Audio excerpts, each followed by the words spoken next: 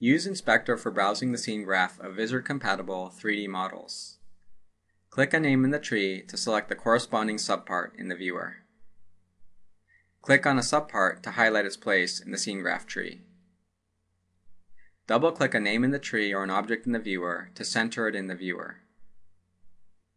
Once you've identified the subpart you want to manipulate, use the node3d.getChild command to get a handle to it in your script. The scene graph tree displays polygon count information and related textures. For more detailed texture information, highlight the texture in the texture pane.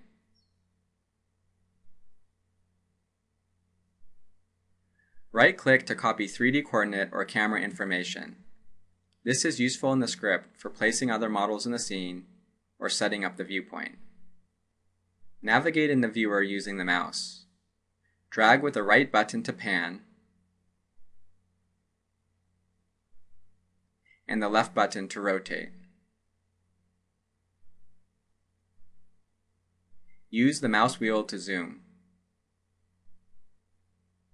The status bar displays information about the current selection and includes controls to toggle viewer states. Animations exported with the model can be played or stopped. Peak reveals the current selection by graying out the rest of the scene. Wireframe renders polygons in wireframe mode.